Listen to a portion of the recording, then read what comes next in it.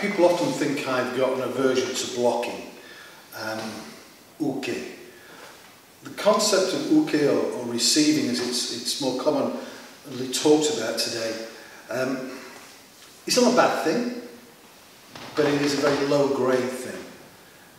I want to talk to you about ate instead of uke, because if I can block a limb, I can also strike the limb. And one of the big features of the system that I belong to and the way we work today is we still have form which still has that ate, still has that striking in it. If I can block a limb, I can destroy it. The reason we came out with uke and uke evolved is that it allows us to train for long periods of time safely without damaging the limbs. But in reality, if somebody throws a limb at me, I want to hit whatever comes to me first. I will destroy whatever comes to me first. Because it then makes it easier for me to control my opponent. It also makes it considerably easier when I'm trying to get to that computer, the brain or the head, to take them out completely. Sometimes I might get a lucky shot, I might get straight there. But I've got to deal with these limbs flailing around. Okay, I've got to deal with these limbs trying to hit me as well. So I want to be able to convincingly strike those limbs.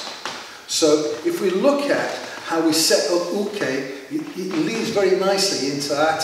So I'm just going to explain. So Alex is going to throw a punch round. You can see me covering here, and you'll recognise that. You'll recognise that position. But it's doing the same thing, but I'm deadening the limb. And the same thing is if I'm coming from the outside in, I'm deadening the limb. And the same with geida, harate.